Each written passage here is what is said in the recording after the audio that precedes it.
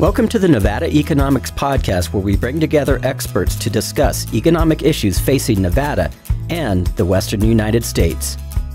We are sponsored by the University of Nevada Extension and the University Center for Economic Development. I am your host, Bob Conrad. On today's show, we sit down with economist Eugenia Larmore. Eugenia provides economic analyses for businesses and government agencies in northern Nevada. Please welcome Eugenia. I'm a Reno-based economist. My company specializes in fiscal and economic feasibility and market studies in the area. So essentially what I call it is we measure change. We predict what's going to happen, what has happened, and we try to define where Reno and northern Nevada is going. And where is that going?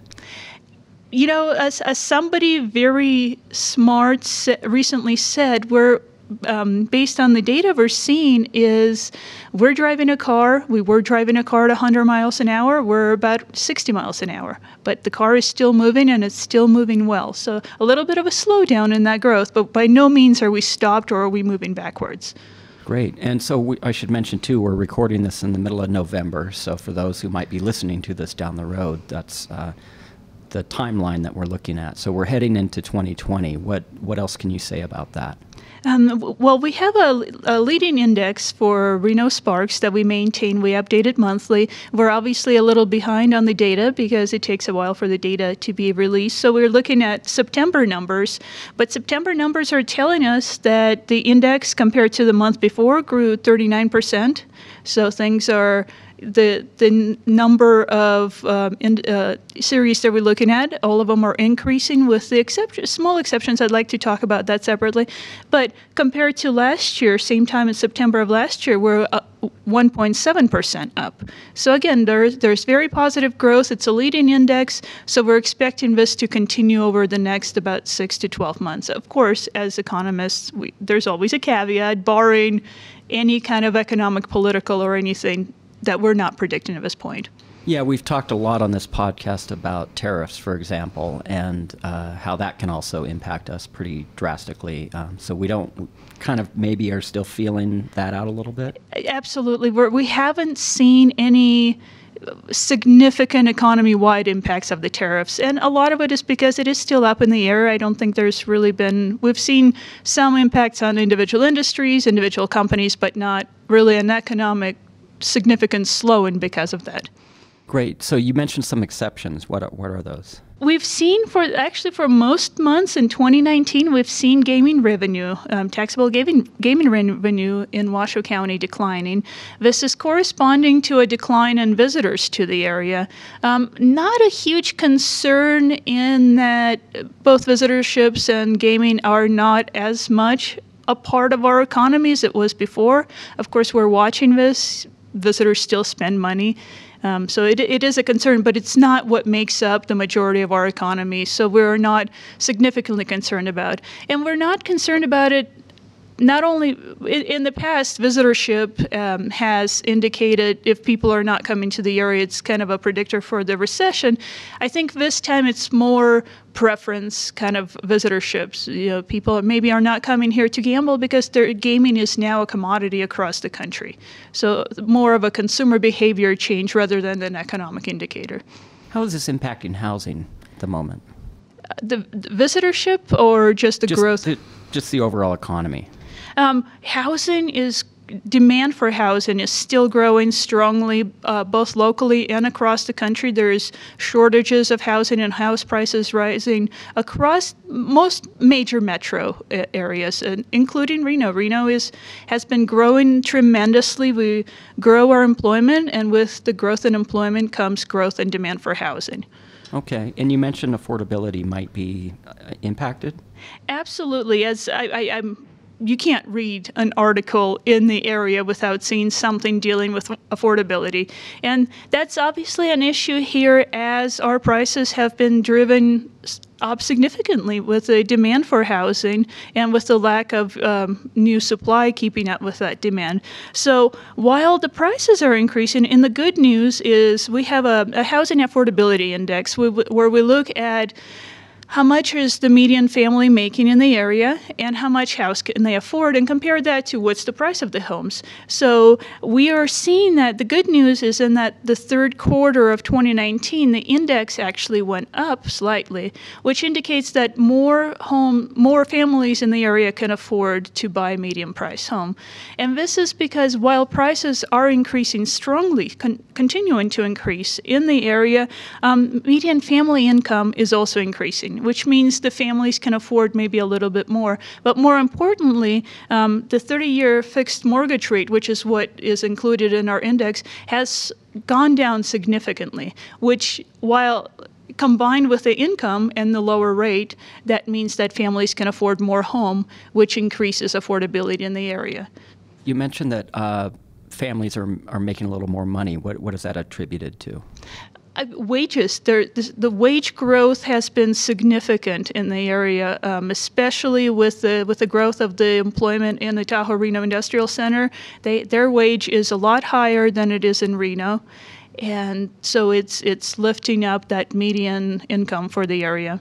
So we're starting to see, not that we haven't necessarily in the past, but it sounds like we're starting to see some of the positive benefits of the Gigafactory and some of those other firms that are setting up shop out there. Correct. Our employment growth is, in the past, it was casino and entertainment industry. We relied heavily on those industries. Actually, as a kind of an aside, in the past, gaming employees were one of the highest employment sectors. We have gotten to the point where food and beverage has now recently, and the number of food and beverage employees has outpaced the gaming employees. So gaming, as I mentioned, is a great part of our economy, but it's no longer a driver of our economy. So we're growing the professional services, the manufacturing, the logistics employment at the Tahoe Reno Industrial Center and across the area. We have a huge industrial growth in the entire area, and those come with higher wages than have been in the past. What else would you like to say about some of the projections for the Reno area coming up in the next 6 months to a year?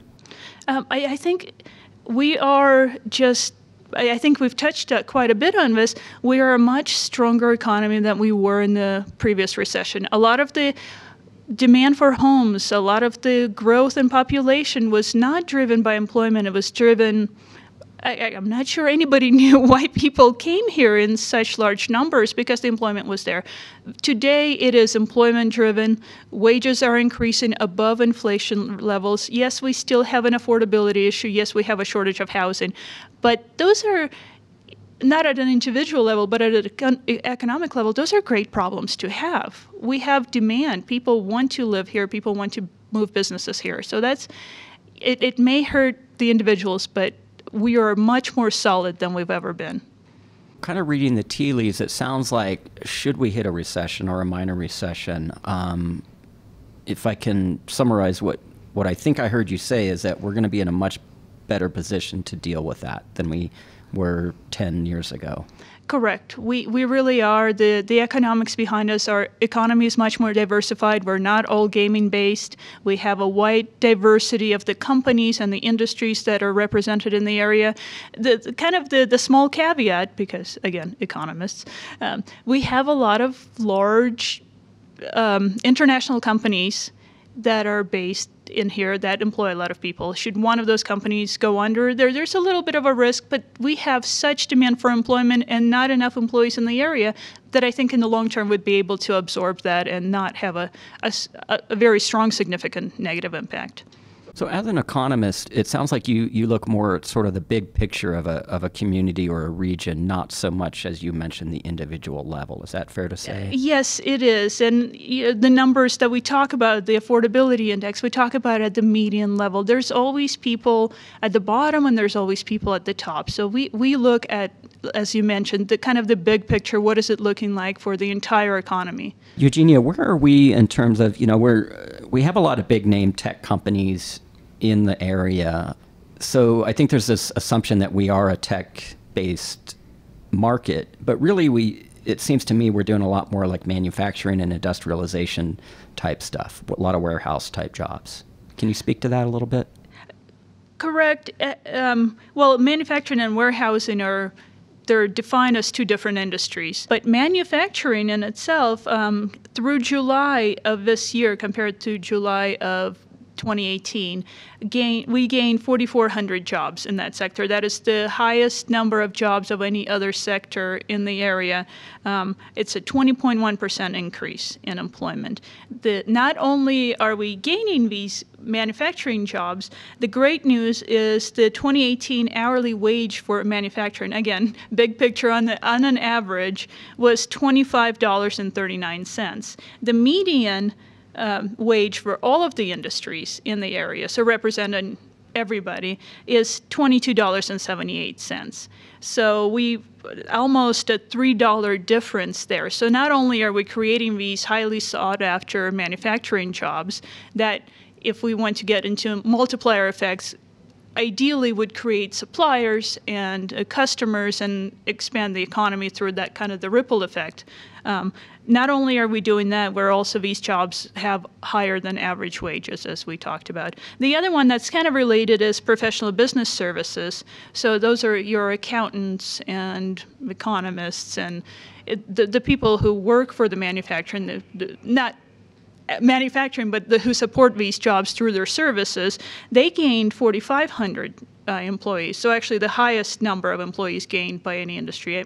I think I misspoke saying it's right behind professional services, followed by manufacturing. But they increased by 14%, so a lower percentage increase because there's more jobs to start with. But their wages are also $25.41, so again, almost $3 higher. So again, that's where the income growth in the area is growing, is we're creating more of these high-paying jobs. So what about tech? Where are we? Well, it depends on how you define tech. Yes. Some of it could be in manufacturing. The R&D for tech could fall under professional business services. So those two industries would capture that. Let's see. There's the information industry or sector. They only gained $9 employees. They have great wages at almost $34 per hour, but we haven't gained a lot of people in that. And that's because some of these companies, you can classify Tesla as tech, but they're showing really as manufacturing. So it depends on what these companies are classified at and where we're seeing them pop up in that sector data. Any final thoughts that you would like to add? Just kind of an interesting... In just going back to the Tahoe Reno Industrial Center, since that's really the hot topic, that's part of the growth that we're experiencing, they added 6,100 jobs in 2018. So a large portion of all of the jobs added last year was actually in the tiny little Story County, where this large manufacturing center or tech center, or however you want to define it, industrial center is located. So, and their wages they increased their wages by 4.1%, and they're actually at $26 on average compared to about $22 in Washoe County. Wow, more than 6,000 jobs in 2018. Correct. That's pretty huge. It is. They're a very large player in the region, and that's why when we look at data for the Reno area, we always include Story County, because while a lot of those people work in Story County, they live and they impact Washoe County. So we look at it as a regional issue. Well, thank you so much. Absolutely. Thank you for having me.